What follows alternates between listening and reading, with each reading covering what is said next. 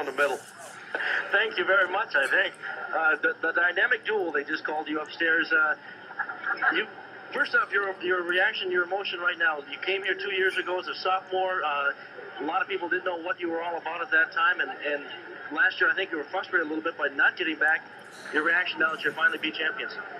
Well, at the beginning, when Garnos decided to come back here, we got just one night we were talking. We said our goal for this year was to win this championship, and we knew we had the talent to do it as long as the talent got together, and we worked and got it. Tonight it just came together. What about how can you explain the comebacks? 3 days in a row, being down in the third quarter or early fourth quarter and come racing back and get control. What do you guys do? What do you say to each other in the court? When we get a call of timeout, and everyone just come on and say, don't give up, keep hustling, we're not out of it. We switch to our man-to-man. Our man-to-man would work, and then we come back. Just hustle and defense, I guess, rebounding, just wanting it bad enough.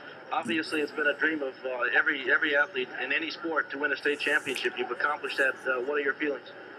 Unreal. Outrageous. I don't know. It's just great. I love it. Congratulations. Over here to your sidekick at guard, Cooper Garnos.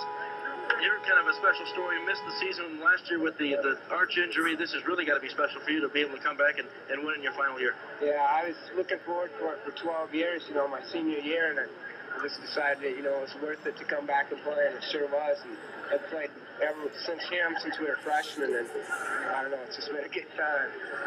What about you? How can you explain the way you can keep coming back and keep coming back? I mean, teams think, well, we got him now, and boom, you're right back in the ballgame. Well, it's just like Keith said, we just go up to the bench on a timeout, and his coach says you just got to never give up, and we never do. Nobody does. Everybody gets 110%. Keeps going. Congratulations for the win. Thanks a lot. Thanks for coming over. All right,